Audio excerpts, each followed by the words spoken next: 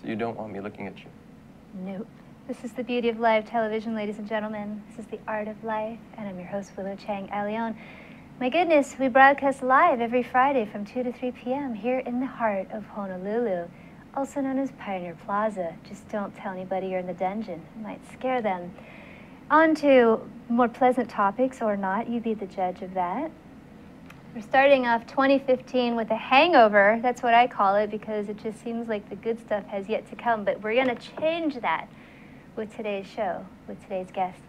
Journalist, writer, interviewer, and world traveler, Eric Pape, in the house.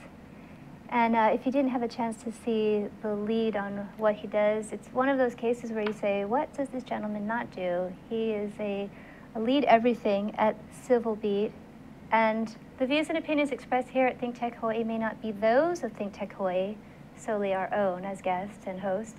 I love Civil Beat. I think they're incredibly awesome because they just cut to the chase and they get to the hard-hitting stories that a lot of regular journalism mainstream seem to forget. So thank God we have this. So he's with the folks at Civil Beat. He's also been with Newsweek. Courrier, am I saying that correct? Courrier International. Fantastic. And Cambodia. Cambodia Daily. Cambodia Daily. My goodness, it doesn't get more diversified than that. So welcome to the show. Thank you. Thrilled to have you, especially on a short notice. So we had a guest that was scheduled previously, couldn't make it. Eric came and saved the day, and it's very timely considering that we just had a recent tragedy, and that's a very befitting word with what happened at Charlie Hebdo. The French publication, rather notorious for having satire, political satire, and cartoons in particular being their front page point of reference to create dialogue and incite maybe fury and discussion. And there was a terrorist attack actually this week, it seems like last week, it was this week, where 12 people were assassinated, which brings up today's topic. We're going to be covering a lot of things, so I think there's a very strong possibility we might have to have Eric for 2 episodes. Yay!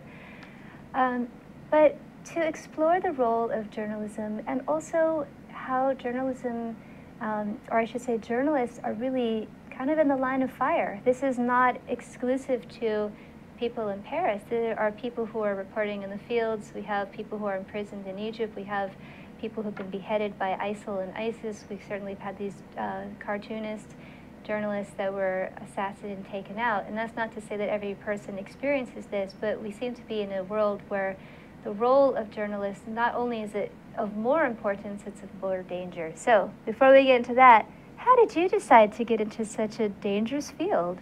Journalism isn't dangerous for most people who exercise it, but I got into journalism.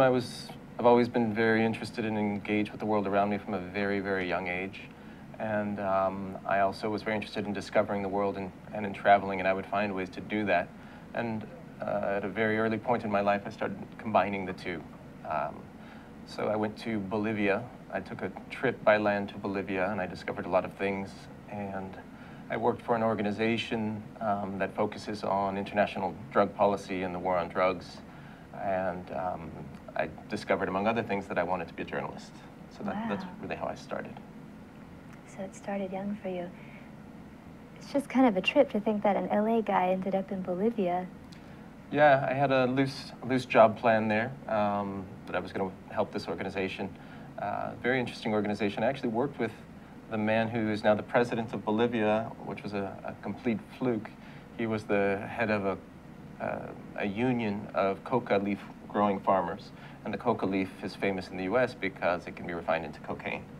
And he was one of 5 coca leaf union growers.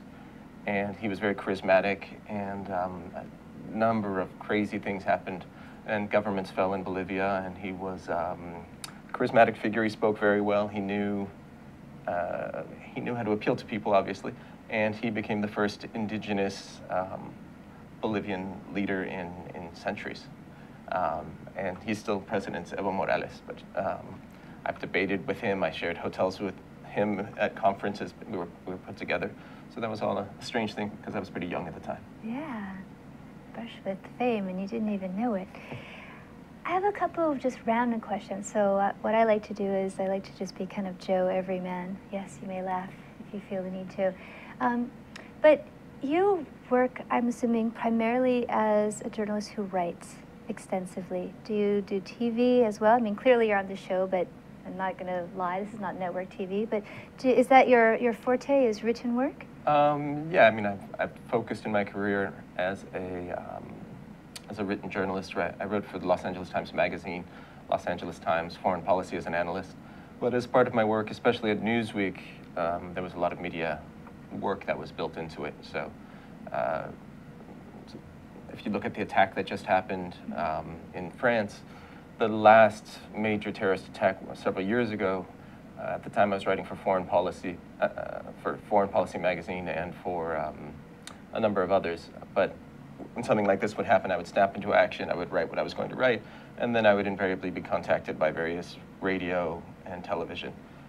That could be CNN, it could be NPR, it could be ABC News, it could be stations from around the country in the US, it could be the BBC. So yeah, it's built into the work, that kind of work. Your preference for writing, is it due to the amount of time that you're afforded, maybe to delve into a subject deeper, or to give you introspection, or to really get in deep?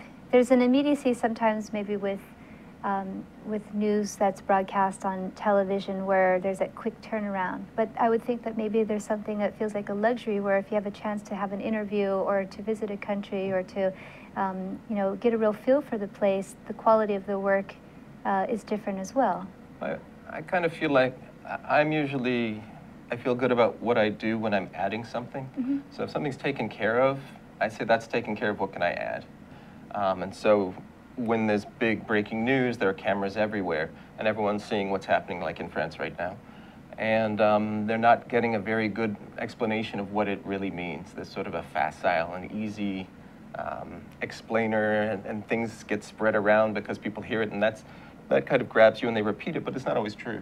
And something that I like to do is to get at the more difficult, challenging elements of stories, and to figure out myself, even in some cases, if I'm not familiar with it, to figure out what I believe and what I can prove. And so there's an intellectual rigor that I try to put myself through. Mm-hmm. And so that's part of the process, usually in television, and certainly in breaking television. That's a very rare thing. Right. Also, I can seek out people who I think are fascinating, seek out people who I think are troubling, and I can contact them and speak with them and start to piece it together for myself. And so it's putting together a mystery. It's figuring out it's unraveling a mystery, I guess is how I would put it. And then in the end, I feel like I know what I believe about it, and if that can be helpful and constructive for other people, I think that's a part of the satisfaction I get from my job. It's like the journalist's approach to slow food movement as opposed to fast food. No, but seriously, I've read various pieces that you've written, so in case you think I'm coming to this cold, not true. We work locally as well as internationally.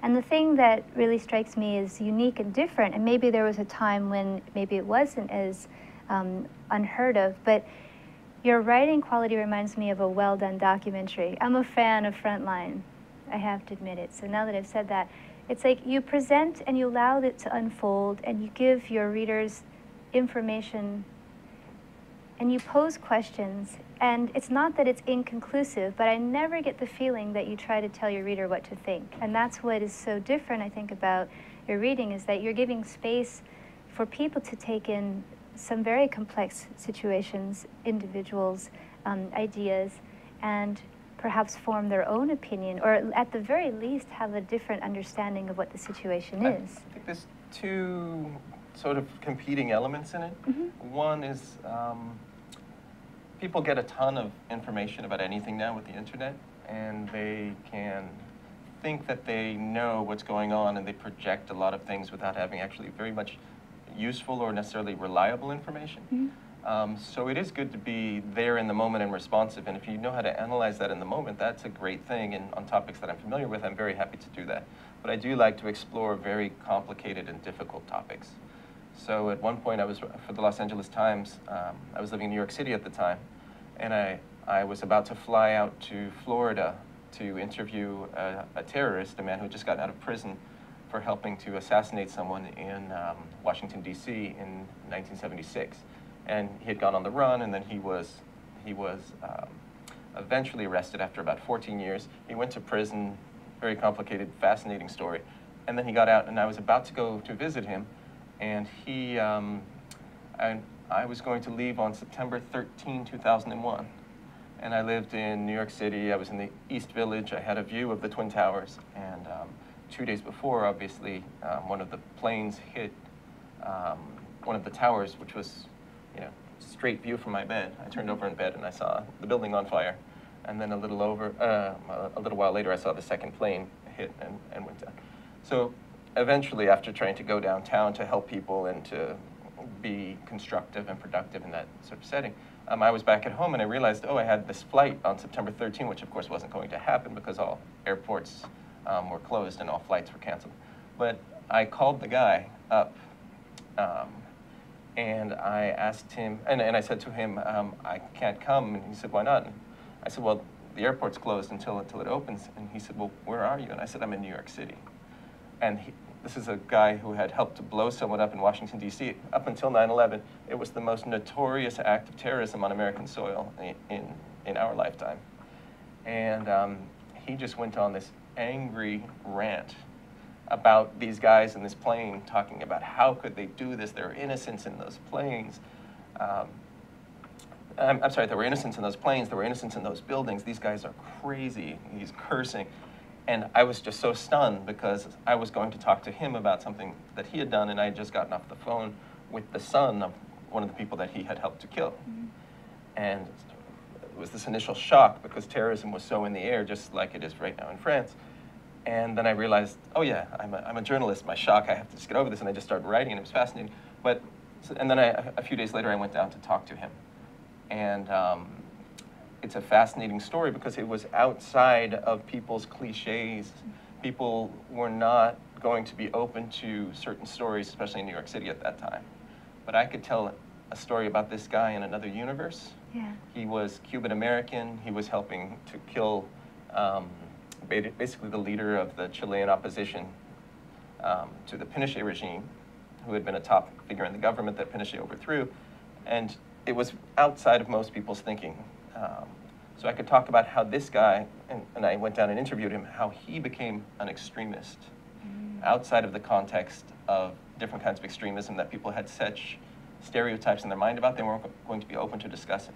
So it was a very complicated topic, but very fascinating and palpable, and it was a parallel to the moment. And so I often look for things like that. And this guy actually thought of himself as a hero when he got out of prison. He was treated like a hero in his community. And then when I was interviewing him, as I was making clear that I had spoken with the son of an artist who was the son of one of the people he helped to kill, he started to understand that he wasn't a hero because it was the first time it was becoming palpable to him. Even though he had been in prison, he had thought about it a lot, but for him, he was a warrior for his cause. Mm. He was also a father by this time, and he had a son who was the same age as the guy I interviewed was when his father was killed. So I enjoyed the emotional complications of it, and getting someone like him who saw the world in such black and white terms, getting him to see the world with its nuances and its complications, and to see his own life in a different way. So that's the kind of thing I get maybe the greatest satisfaction from doing. Good stuff. I think a lot of times when things are complicated, the easiest thing people want to do is put a label on it. They want to classify it. It's easier to compartmentalize it. And certainly that's happened in light of what's happened in France. And a lot of people are suggesting that, sorry, the snicker was my own, that what happened with Sony and the hacking and the interview, the film The Interview, is somehow parallel to these 12 people being taken out by terrorists. And I personally have a hard time seeing that those are somehow parallel structures. But what's your take on this? Because you have a very different viewpoint, I think, being in the industry. The Sony hacking for a silly movie, I think is like it's the equivalent of graffiti, in the scale. We're talking what just happened in Paris. Two guys dressed as hitmen because they went in with Kalashnikovs or similar guns, masked, forced their way into an office and executed people. The North Korean government being upset about a ridiculous film, I guess the parallel is that it's a ridiculous film and these guys did comics that were intentionally ridiculous, but they were provocative with a point, which their greater point was, we have the freedom to say anything we want. I guess North Korea's government can say, you can't do that, but that doesn't stop anything from actually happening. And North Korea hasn't done anything meaningful as a result of that hack of, embarrassing emails. It's just the scale is so enormously different. What's happening in France is especially poignant because France, in some surprising ways, almost has a greater dedication to free speech than in the U.S. In the U.S., the ACLU is almost seen as it's not quite a fringe group, but it's not that far from it. And so people will say, people shouldn't be able to say X, Y, and Z, and the ACLU will take up very extreme cases. Well, if this publication, Charlie Hebdo, existed in the U.S., the ACLU would be defending them. And it would be, but the difference is in France, French people disagree about all kinds of things, but in French culture, arguing about it, you totally passionately can disagree, but you're really glad someone else is bringing up very different ideas. And in some cases, they can be extreme ideas, whether politically or religiously or otherwise. But the role of the person who provokes and goes to extremes in their arguments to make a broader point, I mean, you can go to anywhere from lunches in French workplaces to dinner parties. So it goes through to all different classes. People tend to enjoy the presence of that person, even if they argue and they'll get upset and they'll get annoyed and they'll scoff, but they're really glad that they're there. And this is a big part of French political debate and French media, that there are these people and they appear on television, they're in debate shows and in talk shows. And I'm in the wrong country, apparently. But the deeper point is, so when something like this happens where there's a silencing of people in such a horrible way, it would have an impact anywhere. But it's especially deep there because this is a key role in French society. We want you to think about that, and I also want you to think about this. Without the agitation of sand, there would be no pearl. This is The Art of Life. We'll be right back. Aloha, Yappers. This is your host, Kingsley, for The Yap Show. Every Friday, 3 p.m. to 4 p.m. Eastern Time. You can catch us here live, ThinkTech Hawaii, and then later on we upload to our YouTube channel. We talk about youth issues, policies, youth programs, and how to transition yourself into adulthood. But this was like a sign, I guess. Hey, life's like, hey, right. Now's your chance to go back to school, which I'm doing. Catch us here again live, 3 p.m. to 4 p.m. Hawaii Standard Time. Aloha. Alive. It's alive. Alive. It is not weird science. Don't adjust your dial. It is The Art of Life. I'm your host, Willow Chang Alion. It's a brand new year. We've got an array of amazing shows slated for the new year. As always, I'm always honored and thrilled to have the guests that we do on our show. Today being no exception, although our guest is exceptional, Eric Pape, journalist, bon vivant, world traveler, and providing his insight on some difficult things involving the world of journalism.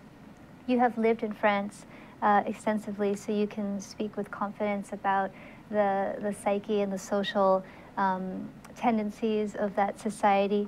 And something I wanted to ask you about, as we were discussing earlier, is what is the presence of what we call political correctness? Now, political correctness, I mean, I'm sure it's been around longer, but as a child of the 90s, it was very, very big. Sarah Lawrence and replacing or challenging or changing the mindset, and often through language and ideas, trying to be less offensive or to eliminate triggers or all of these things that fit under the umbrella of political correctness. Does such a thing as political correctness exist in France?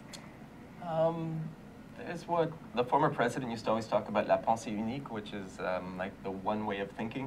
And he was always trying to break that. And basically, it's not exactly political correctness, but basically he's talking about the common thought, what most people think, and if you go beyond that, you're pushing the borders.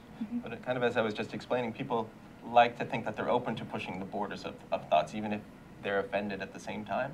So it plays out a little bit different.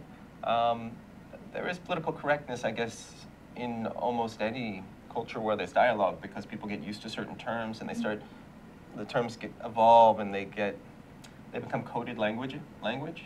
So it happens, but it's not in quite the same way as it would be in the U.S. And anytime people start to identify that, commentators and writers and thinkers there will immediately attack the things that they identify as political correctness to broaden out the thought, because it's the way debate works in many ways in France. I wanted to bring it something else. So these individuals that were targeted, I think many of them were singled out, even though there were apparently guests. Just somebody bringing a friend to work, and it's just the wrong time and the wrong place. But a lot of them, they're known for their political satire using the political cartoon. And I was thinking about this yesterday, and I thought, gosh, you know, the most important thing about humor, other than the belly laugh, is that it makes you think. That's the crux of humor, is really reliant. And yes, there are many types of humor. You have black humor, you have ethnic humor, you have dark humor, you have slapstick and physical humor. And, you know, oh, maybe stepping on a banana peel has some universal appeal and people can laugh, ha, ha, ha. And then you get into things like British humor or college humor. There's all these subsets of humor. But one of the things that I think humor requires, like oxygen for fire, is that if you can't think, you're not going to get the joke. So if you eliminate people who are there, who are making a joke, possibly at someone else's expense, you're also eliminating that possibility to think about something or see it from a different vantage point. I think humor, I guess this gets back to your question about political correctness, but humor also depends on who your audience is. So just like I will write an article targeting certain readerships, or if I'm working on a documentary, I would do that. You're not speaking to everyone at the same time. If you're making a joke for everyone on Earth, it's the banana peel. Yeah. But usually humor is going to be more targeted. The different categories kind of appeal to different people. So this publication, Charlie Hebdo, it's got a real strong edge to it. And since their greatest point was less even about the humor, then we have the right to say anything, so we're going to do it. I mean, that was a core part. It was almost an ideological attachment to free speech. That at some points actually overrode the humor itself. And they weren't talking to everyone, so everyone's not going to get the joke. Yeah. And they did some things that would be very shocking, and if it was in a different context, it would be very shocking to people of different religions and faiths. I don't think there's any doubt about that.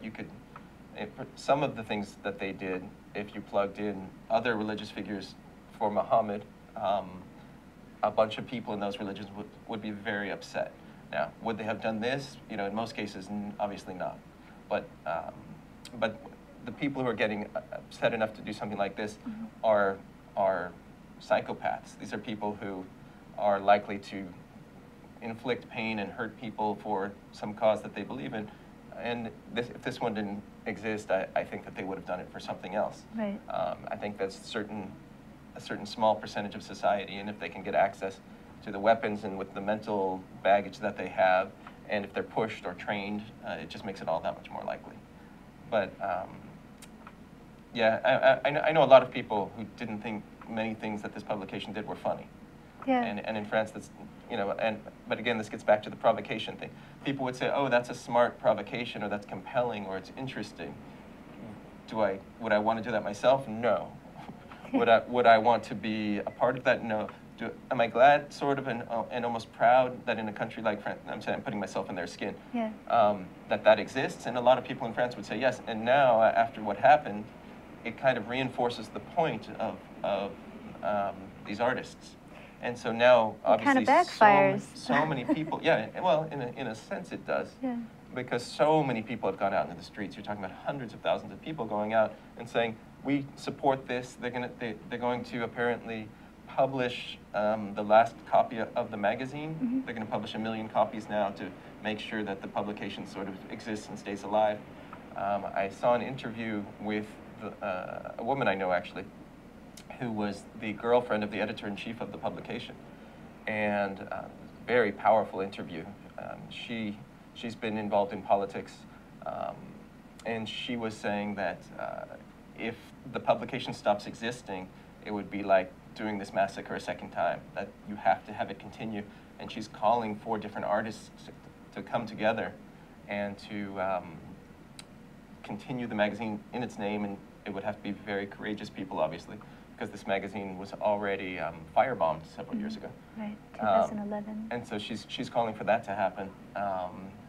An interesting thing about her, just to highlight a point, she has been going out with this editor-in-chief for several years now, and he always told her he would never get married because he assumed he would be killed. Wow. So. Which is very different than the realization that we are all going to die. So dying and just being killed are completely different realities. So before I came here, I was trying to think of what in the American context is most similar to this publication, what fills the role. And it's almost like if The Onion was a really, they're obviously very funny, but it's usually in a kind of inoffensive way, even though sometimes they push the envelope. But if they just decided to go 100%, we are going to test the limits of what free speech is in this country. And we will provoke anyone we want to, because that's a part of our mandate. Yeah. But The Onion is the closest thing, but it's really another universe. Yeah. It doesn't go I would there. say maybe also on personality-wise, at various points of their careers, both George Carlin or Joan Rivers, I mean, they would say things that could be inflammatory and shocking, and I mean, you'd have moments where you'd think, goodness, did they just say that? I mean, they were very hard-hitting, but very fair in the sense that everyone was kind of a target. So. Yeah, and I think Bill Maher would, some people would put him in this category. He's happy to offend absolutely anyone. Yeah. And he's going And to take your money. push that, yeah, and take your money. Well, I think the others as well. But I mean, there are individuals, we just don't have as far as I can think of, a publication or a TV show that takes it to this. And none of them did it so intently around politics. I would say actually Bill Maher might do it. He might go furthest with this. Yeah. But it's not, it doesn't feel like someone's going to go and try to assassinate Bill Maher. That's my point. And yet these guys knew that their lives could be taken over this. Whew. It's some heavy stuff to consider and to think about. But you know what? It brings to light this reality when people say, especially in politics, oh, my vote doesn't count. I mean, when you see the type of outpouring of sympathy, of interest, of impact that a crime can create, or the expression of an idea, I think the other way we can look at this is that the individual does have an amazing, tremendous capacity for change, to impact people in lives, whether that's regarded as a negative, you choose to do something in a negative way or a positive way. So what would be the silver lining from an incident as terrible as this?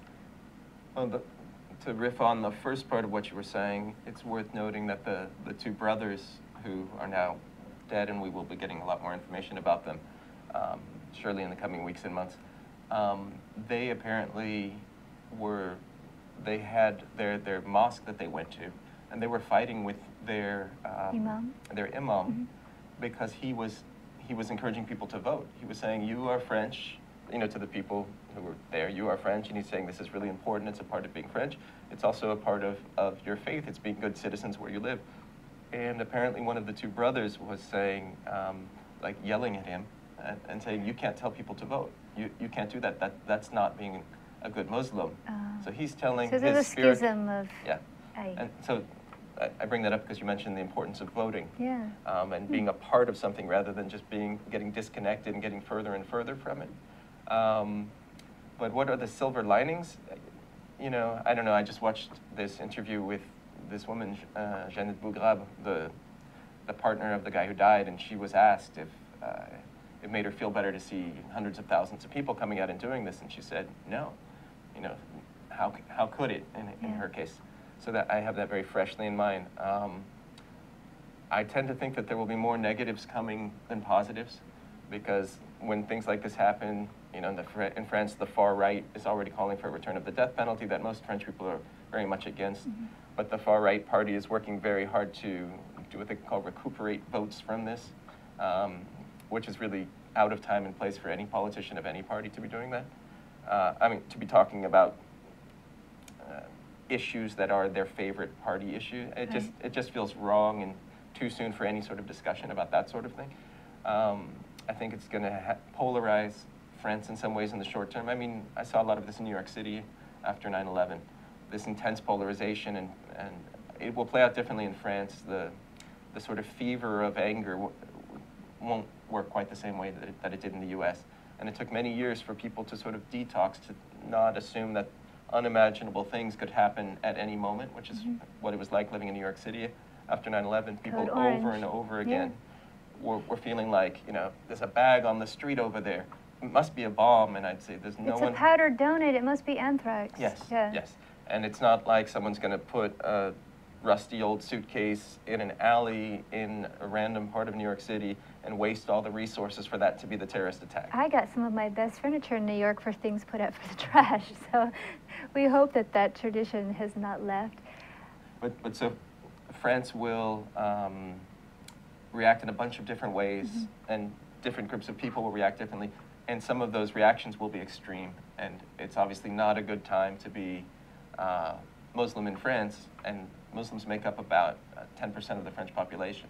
So which leads to it goes two ways. And on the flip side, there are people coming back from Iraq and Syria to France who may have a lot of anger towards France, and other things could happen. So there's this real balance, and the government really needs to remember its humanity and its reactions in whatever it does. Think about that. It's a lot to digest, but we certainly encourage you to. And you can always join in the conversation at the Art of Life page on Facebook. We're going to take a little break, and we will have part 3 of our interview with journalist Eric Pape. This is the Art of Life. Hi, I'm your host on ThinkTech Asia, Bill Sharp. I look forward to you joining us each Monday between 4 and 5 o'clock when we film right here in our studio in downtown Honolulu. The show, ThinkTech Asia, focuses on contemporary events in Asia. And by Asia, we mean anything from Hawaii, south to Australia and New Zealand, west to Pakistan, and as far north as the Russian Far East. Clearly, this is one of the most economically dynamic centers of the world, and we bring you up to date on what's going on in a whole host of countries in this very vital region. We look forward to seeing you. Aloha. We're live. This is the Art of Life. It's the last segment of this interview, but hoping that we will be able to get Eric to return and join us again, because he has so many insights that he can share that we certainly can benefit from. Thank you for joining us today.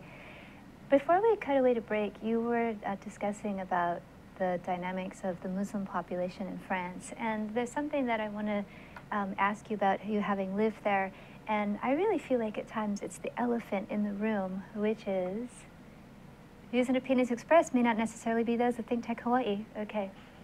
I feel like that one of the things that France is grappling with and coping with from varying degrees is the, I'm going to call it the illegitimate child of colonization. France historically, as many countries did, and some might even say the U.S., had gone into different countries, Algeria, Morocco, Tunisia, Vietnam, the list goes on, and colonized various places, subjected them to the French way, modality, language, culture, and mores. And I feel like that this is kind of payback. I know that payback is a loaded word, but this is kind of like the aftermath, the blowback of that. And so you have a huge percentage of people living in the banlieues, some in the ghettos, some that are successful, all with mixed identities of like, how do you pledge your allegiance? Are you Algerian? Are you French? Are you Muslim? Et cetera, et cetera. Yeah. This is something that's debated a lot in France. I think it's often misunderstood by many people in France. I guess to even talk about it, one thing needs to be clear. In many places, France didn't colonize in the same way that many other places did. Britain had its empire, but different places were separate, and Britain was Britain. But in France, in many cases, everyone in a country that France was in became French. And so the identity, in some cases, was combined before, wherever they were. Okay. As France retracted from the world in many cases, many people came to France. And also many people came to France as a labor force, as an affordable labor force when the French economy was expanding for the 30 years after World War II. Nowadays, if you go to to the suburbs, which are often ghetto neighborhoods in France, you have a situation where people will, it's people from many, many, many parts of the world, and in many of them, it's, you know, white French people, even though in France you would never hear it described like that. So there is a mix in many, many areas. There were also French Jews who left North Africa, right. and they came back because they couldn't stay in North Africa or in parts of the Middle East. So diversity plays out in kind of a different way. But within all of that, can people have two identities at the same time? In France, some people, and especially the far right, say no. They assume that if you're born in Algeria, many people on the far right, if you're born in Algeria, it's in your blood, and you are not going to have the free will to make decisions about what you believe in life, and you have to make a decision, and that they are going to make the wrong decision. There's often a subtext of that. I think here in Hawaii, I mean, it's as clear as it would be to many people in France. Your identity is a malleable thing. You know, so many people here have parents from two different places. They learn things from their different ethnic heritages, and they learn things from being in a place that's very mixed, and they learn things, you know, God forbid, even from American culture from the mainland. Yeah. So in France, that all plays out. The terminology is different, and some of the subtleties are maybe even very different. But the reality is that happens, and the vast majority of people who live it get that. And they're torn. You know, if you are from Central America and you end up in North Carolina now, you have a huge cultural divide, and you're there because the area needs labor, and your parents came, and you're a kid growing up there. At home, most of the values you're surrounded by are from southern Mexico, and you leave your house and you're in, you know, rural North Carolina.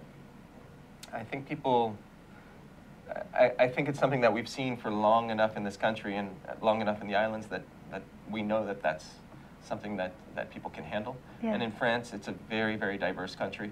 So many people who live with it also know that. But there are other people who are more at a remove from those experiences, or just more fearful for whatever reasons, who don't get that as much. I'm curious also, because I don't think it's something that's necessarily discussed with any frequency, but the politics that come into play, something like this happens in the epicenter of Paris. And if you ever doubt the cachet of Paris, go into Ross and see how many tchotchkes have La Tour Eiffel and the Eiffel Tower, and I love Paris and I adore Paris. And I mean, wow, what amazing marketing. They don't even have to pay, and people will just pump up the esteem of Paris. But there are places outside of Paris. You know, there's Normandy, there's Burgundy, there's Montpellier, there's Toulon. I mean, France is such a large country with obviously so much diversity. Do you find that there's a schism or frustration for people who are not in Paris, that feel like everything is focused on Paris, or it's Paris-centric, per se? France is an incredibly centralized country. So much of what happens around the country is dictated from Paris, where the president and prime minister are, and where the center of government is. And there's always efforts to decentralize, but France has been decentralizing forever, and it will be decentralizing forever, probably. Yeah. Even within Paris, there's the sort of tourist Paris, the dreamy Paris that people think about around the world. Amélie Paris. And then there's a whole bunch of other Parises, and it's normal people, and it's working class neighborhoods. And you don't even have to get out into the suburbs, to the difficult suburbs or the nice suburbs, to get away from that. Within Paris, there's many different things going on. If you go, you know, this way, you might be at Notre Dame and the Eiffel Tower, but you go this way, you are at something completely different, and it's a more real place in a lot of ways. Yeah. There's always concerns that Paris will become a museum city, and it'll just be for people to visit and look at, and it's beautiful, but where's the actual city life there?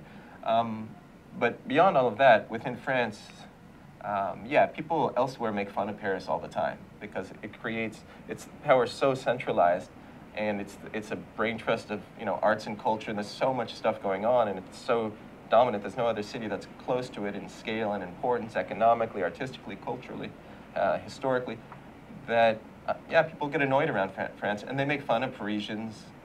It's a lot I guess the parallel would be New York City. If yeah. you went to New York City and you assumed that that was America and you projected, you say, oh, Americans are like this. Americans all talk like this. You know, they're gonna, you know, like, you could make a million assumptions that are absolutely ridiculous, and you go a short distance from New York City, and it's just not true. You could just go to Staten Island. But if you go to Nebraska and you look at people, you know, I always want to take people who are visiting New York City and having these assumptions that they get used to thinking this is the United States. Say, hey, here's Nebraska, or here's the heartland. Here's Portland. Yeah. I mean, the heartland or the other coast, or the South. Or Nanakuli. But it's very easy to do that in France because Paris is the city. It's almost in the center of the country, a bit north, but it's very easy. And even within France, people make fun of it a lot. Very interesting stuff. So we don't have a lot of time on the clock, but you're new to the islands. Give us your take on Hawaii, because you're doing a fascinating series. I would love for you all to go. We'll put a link to it on Civil Beat, and it's about micro-housing and housing shortages and the cost of living here in the islands, which is such an important, imperative conversation to have. And given the social mores and the cultural values about speaking about money and finances, I'm sure it's not easy to get people to talk about it, but you I mean, on a very regular basis, you have these fantastic stories that are getting people to have this discussion. Well, the reason we wanted to do the cost of living series is because it's really one of the most unifying problem issues in the islands. It affects everyone. You have to be so much wealthier here for it to not be an issue than you would anywhere else. Yeah. And I've lived in a number of the most expensive cities in the world, and in a weird way, not every price is higher, but the sum total is higher because you can't really get around it unless you have family or unless you have military benefits that help get you through these things. In other places, you can usually finagle and work your way through, and here it's just much, much harder. But it has been a big challenge getting people to talk about money because people feel embarrassed. And the irony is because nobody talks about it, it becomes an unspoken thing, and everyone feels unsatisfied, like they should be doing better or their money doesn't. I'm a lawyer. If I'm a lawyer, I should have X, Y, and Z because you know, say on the mainland or in some other countries, you would have this quality of life. But you might be a lawyer and have a very, you know, borderline middle-class lifestyle or even lower middle-class lifestyle in some cases. And so it's been about looking and talking to people about that. So I had a very fascinating conversation with the former Republican gubernatorial candidate, Duke Aiona, about his own finances and his struggles with bringing up 4 kids and getting them educated. And he made the decisions that he's made with his finances that you know, many people would not make, but actually many other people would make here. And he has a lot of debt, and I thought it was fascinating. It's why I wanted to talk to him. And I called him up. I didn't think he would talk to me, you know, 10 days or so after the election. But I said, hey, you talked about the cost of living a lot on the campaign trail. What are your personal experiences bringing up 4 kids? How did you do it? Yeah. You know, because he's been a public servant for most of his career, so I could kind of guess at his salaries. And I knew that it must be a challenge given the schools they went to. And that was fascinating, and talking to other people as well. But a number of people who I've spoken with during the course of the series don't want their names attached to stuff which we won't publish unless they're really, it's a very good justification. Like someone's going to lose their job or there's a danger to them. But the fact that that many people are afraid to talk about stuff, unwilling, it allows, their fear of stigma about it allows the issue to stay unspoken. And personally, I think bringing it out into the light and discussing it and finding alternatives, and I've lived in many different countries, and I'm trying through this series to offer up ideas that are outside of the normal discussion here, because for this to break, for something to really change it, you're going to need a change of thinking, and I think that a lot of people here would appreciate it. Absolutely. Can we run the Je suis Charlie graphic? I know it's not very smooth. They're like, who's she talking to? I'm talking to Zuri. Say it to us, Frenchie. Je suis Charlie. Je suis Charlie. We wanted to end with that because we've run out of time, but I would love to have you again so we can discuss more in depth about the housing crisis and the cost of living issues. But I just want to say I appreciate you spending your time and also having the integrity that you do in journalism. bringing forth the sensitivity and the compassion and the insights that you do to difficult topics, especially in a realm where it feels like everything is knee-jerk, and we kind of have this return to what was once called yellow journalism. It's so refreshing to have someone like you in our midst here globally, but also locally. Yay for us. So Eric, thank you so much for joining us. Thank you. And this is The Art of Life. Stay tuned. We've got another wonderful show, and hope to see you again next Friday. Keeping it Pono. Aloha.